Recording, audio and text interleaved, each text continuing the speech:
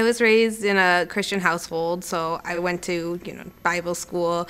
I was actually baptized as a child, but I wasn't conscious enough to make my own decision at that time. And then as I grew up and time went on, I just sort of fell away from God, and I started making some poor choices. I fell into the wrong crowd.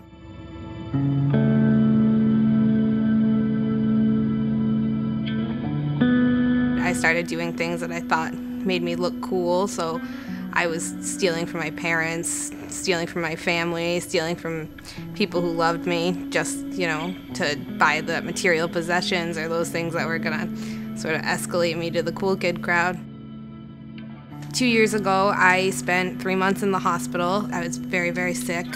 I have Crohn's disease. I got to the point where it was just so much pain mentally, physically. At one point, I was just so distraught and so upset that I had actually contemplated suicide. I had been so sick for 3 months. I was so tired of being in pain, physically and emotionally. And at one point, I just wanted to end it. I wanted to do anything that would have ended the pain. So I'd considered some really dark thoughts and thought some really dark things. Pastor Doug came into the hospital. He visited me in the hospital one day, and he prayed with me and prayed that I would find peace in Jesus, and then I did. And so since then, it's been a ride, but my life's been a little bit easier.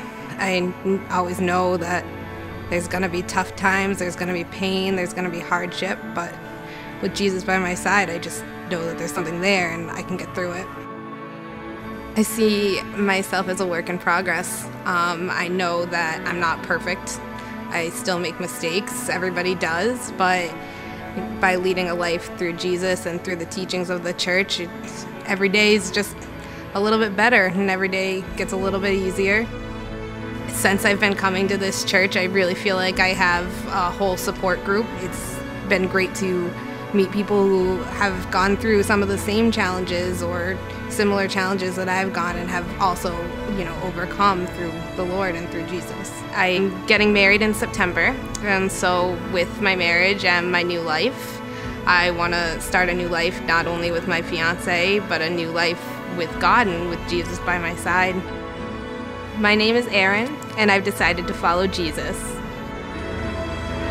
Woo!